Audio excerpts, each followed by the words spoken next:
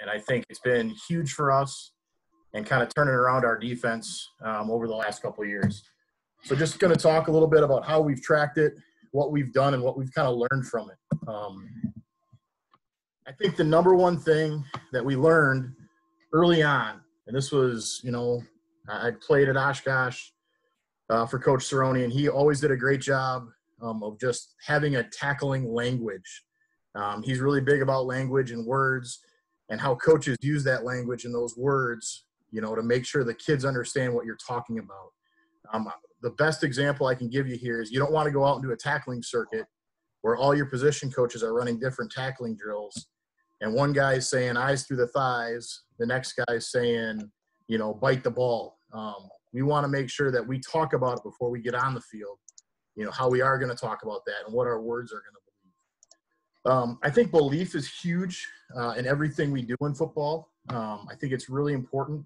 I'm not advocating for, we're a rugby team, and I'll get into that somewhat, but I'm not telling you have to be. It works for us, but we believe in it. That's huge. I think what we found out through our rugby tackling is that our tackling drills show up every day. Every game we put on, we can tell you how that tackle tracked, what happened, all those things. And I kind of alluded to earlier in the night, effort in pursuit, great eraser of anything. And I think it's been huge. We've kind of proven it through the years. If you're missing a tackle, but it's only a 3-yard gain after that missed tackle, you're probably going to win a lot of ball games. And that just, that pursuit, that kind of effort is just really what separates our good defenses from our great defenses. So just real quick, I'm going to kind of go back in history. This is all the way back in 2010. And what I'm just kind of showing you is the fundamental things that we talked about in tackling. There's a ton of words. I can send this to anybody. I'll have my email on here at the end. I can send this to anybody, but this was how we talked. This were the words that we wanted to use when we went out there and did tackling drills and then throughout the game. We talked about great tacklers being confident, having great vision, playing with their feet, taking good angles, and being tough. And I think all those things still, even though, this is an old presentation, these all stay true today. I think the mistakes we make is when a guy stops their feet, they drop their head, which is a big time no-no, open their arms, or take bad angles, and then always getting back to base. So this was kind of how we started. I'm not going to read this whole slide to you, but this was how we started talking all the way back in 2010. This is right from our playbook then of how to tackle. And then this is just, you don't have to use these words.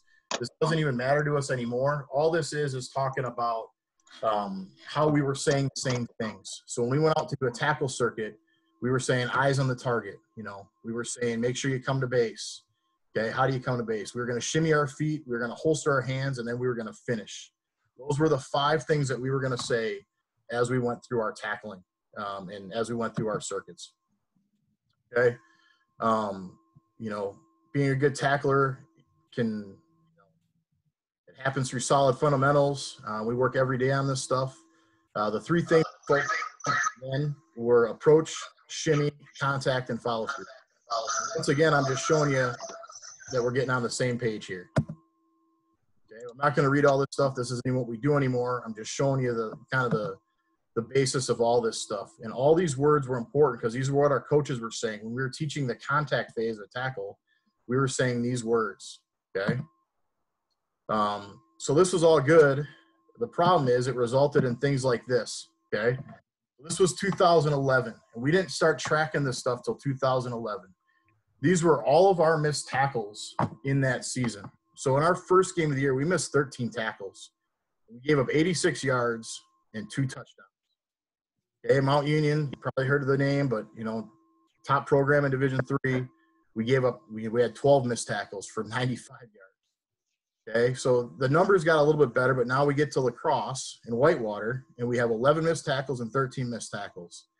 The common denominator here was somehow in game 1 against Central, we won that game. But game 2, game 7, and game 8 were all losses for us. There was a kind of a direct correlation there. And I think what we found out was, we can get into philosophical debates, all those things. We were a 3-4 defense this year for the first time ever. Exclusively a 3-4. We weren't doing multiple fronts, anything like that.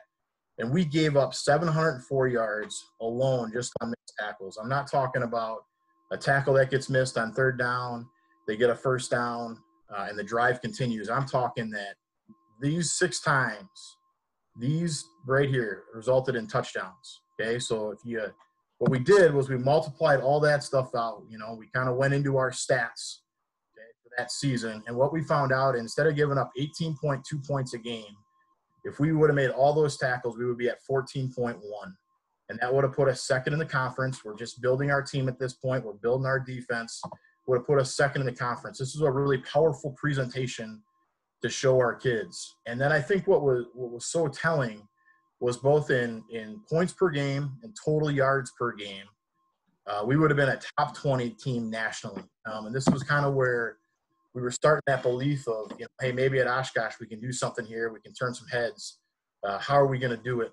Okay. Obviously in 2010, showing those words, doing all that stuff, being on the same page, which we feel is important, wasn't necessarily always hitting home with our guys. And I think when we showed this presentation, it really hit home. And I think what happened here then was in 2012, okay, so one season later, we were already down. We missed 29 tackles in our conference season. Okay, so we were talking about our conference season of 7 games, where we only missed 29 tackles. And if we went back to 2011, okay, right here, we're going to miss 29 tackles in 4 games. So that was kind of just the start of guys really taking our tackling drills, taking them serious, doing everything they could to try to become better tacklers. Listen to the words we were saying, all those things. So we kind of kept track of this. This was 2013. We graduated a bunch of guys. We were at 52 missed tackles for our 10-game season, which was, 5.2 missed tackles a game. Still talking about 4 yards per play, and this was actually 7 touchdowns, not 17. So, just things like that. 2014 hits. Okay, and now our numbers aren't getting crazy, so this presentation isn't really hitting home anymore. I mean, we've done everything we could. We had 43 missed tackles in the conference year, which I think was like 5.2 missed tackles, something like that. I have it on the next slide. But, it's only 1 point, so what does it all mean? Well, in 2014, and I'm not going to sit here and, say rugby tackling, whatever. You guys can decide all that stuff on your own. But we became a rugby tackle team, a shoulder leverage tackle team, the Seahawk tackle stuff. If I can give you anything tonight, go to YouTube and literally YouTube Seahawk tackling drills. There's like a 15-minute presentation by Pete Carroll, and that's exactly what we implemented in that year. So we could categorize tackles now. So there's a profile tackle, a hawk roll, and a compression. And then you can use a sideline as a defender also. And like I said, we didn't start this till before our first game of the year. Graduated a bunch of guys again. So, what did our stats bear out? Okay. In 2014, we missed, 6 tackles a game. Okay. Well, in 2015, it finally takes off. We're teaching the Seahawk tackling stuff for a year. We missed 66 tackles. That was including our playoff games. I think we got to the quarterfinals that game. We were down to 4.7 missed tackles per game. And kind of what we found out through tracking the data was that a lot of those tackles happened in games where, we were going against ranked teams, good competition, things like that. That was our big discrepancy. So we really wanted to focus on 2016 then, the next year, was to just make sure we brought our A game when we were tackling that better competition. So 2016, we played 2 more games. We had 65 missed tackles, which was probably our best number. It was 4.3 missed tackles per game. It only cost us 25 yards per game, so we're all the way down from giving up 809 yards in a season, to giving up 25 yards per game. So we're down from 89 yards a game to 25. I mean, it was just incredible over kind of a 5-year shift in thoughts and philosophies and kind of what we do with tackling. So 17, we went up a little bit. We graduated, I think, 9 starters on defense. So we're back up a little bit, but that's kind of what happened here. So this is what we show our team now. So we're obviously a Seahawk tackle team. I talked about it already. I think it's definitely helped us become better tacklers, prevented injuries. But you can still see here in point 3, having that common language is still crucial for us. And I don't have that whole presentation on here. I'll send it to anybody, but we have, we're going to say these 4 tackles. We're going to track how we do these 4 tackles. Okay, so we're going to talk about leverage and how to properly tackle at that point. So we have a hawk tackle, and then new this year, we got rid of the hawk roll tackle. We just call it a roll tackle because what we found is that guys will hit the shoulder pad or the near pec of a guy and still end up rolling to his leverage. Compression tackle then would be a tackle with 2 or more defenders on that tackle, okay? So the big thing is just the leverage and how we track the near hip of the ball carrier when we tackle. We tell the guys, in 2011, we missed those 8.9 tackles a game. And since 2012, kind of renewed a commitment to that. So since 2012, we've only missed 4.7 missed tackles a game. Our big takeaway is always missed opportunities. We can't miss sacks, tackles on third downs. We can't allow receivers to get yards after the catch. And I think the biggest takeaway we got from some of the stuff is every year our yardage after a missed tackle has decreased because as a defensive unit, we've taken pride in that effort, tackling, and pursuit. So just kind of showing the last 5 years of your guys here. I should say 5 there, but 4.7 missed tackles, 4.5, 5.3, 4.4, and 4.3 per game. And it's just been huge, since that 2011 thing. So kind of how we use it now is we go through every play and we track missed tackles. So this year, our nickel number 40, he had 8 missed tackles throughout the season. I just talked to him today, so that's one thing we've talked about. And kind of one thing that we learned here by just doing this is just a huddle report, and I'll bring that up here in a second. 40 and 38, that's our nickel and our field corner. They play together a lot, and what would happen is if 8 missed the tackle, 38 would be there to clean him up. If 38 missed the tackle, 40 was kind of the next guy in line to make those tackles. But our guys can obviously click right on that. He can watch all 8 of those missed tackles, kind of see what happened, and kind of go from there. So.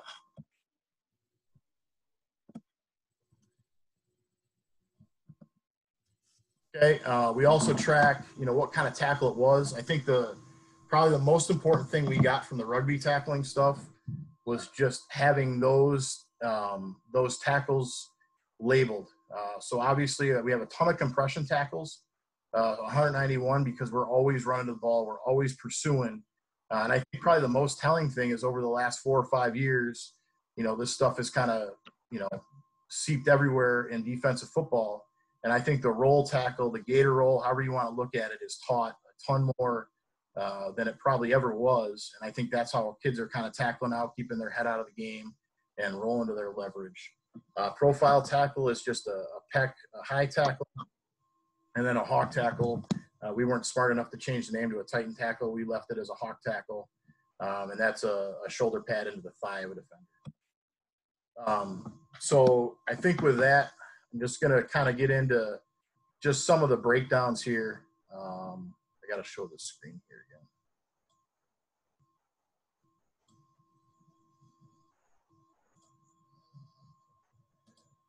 So the one thing we talk about that probably isn't very tough, but we call it a chill technique. And what this is, you guys probably have seen it before. It's a tackle where, you got a corner, maybe not the most physical kid, getting blocked, and instead of just giving up some yards, he runs up there, he gets blocked by the receiver, and the ball carrier cuts off of him, and the guy's gone for a touchdown. So kind of what we've talked about here is we're going to watch 36 here on the bottom of the screen, okay? It's going to be a screen pass, okay? And right here, instead of just giving ground, okay, and letting these guys, he's got 3 blockers, we're in a bad spot, don't have very good screen pursuit here, gives himself up, misses the tackle, and now that thing's kind of off to the races.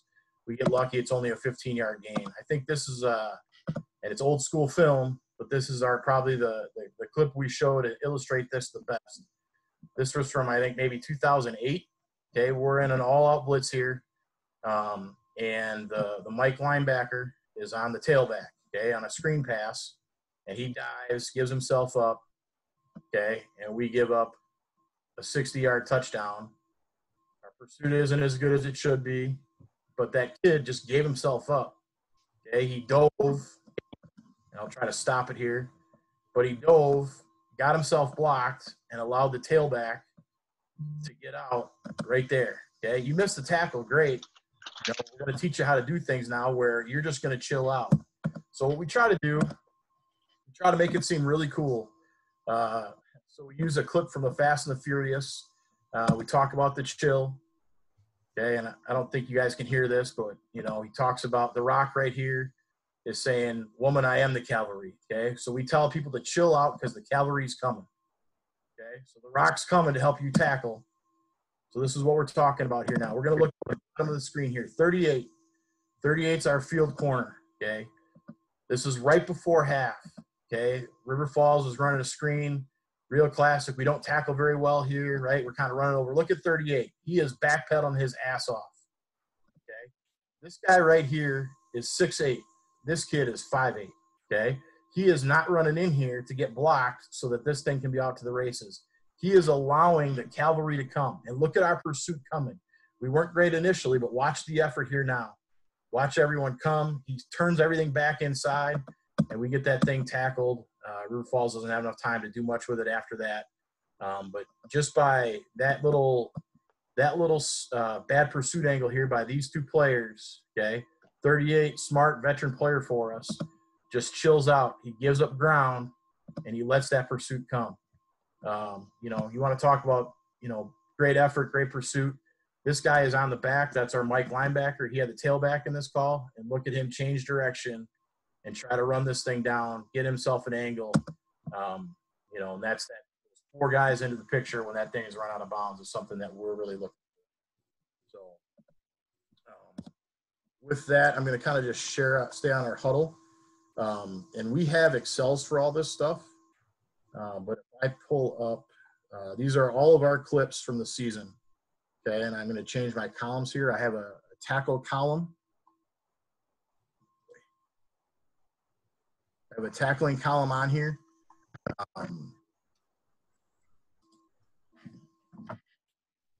We can pull up, you know, these are all seasons. I can pull up all the roll tackles. You want to see 8 and 21, miss a tackle. It's all right here.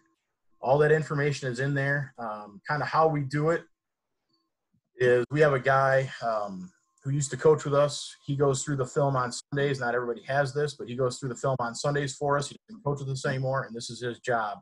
He tracks missed tackles for us. So at the end of the season, we can go through it. But I think it's a really crucial kind of off-season study for you. Here's 8 and 21 missing a tackle.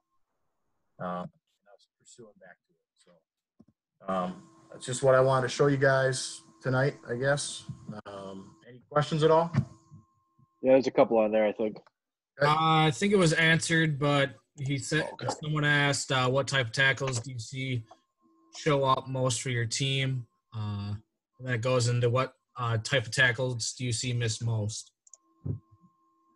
I think the most tackles, obviously, for us, it's the compression tackle, where there's two or more people run into the ball, making a tackle. It can be either high tackle, low tackle.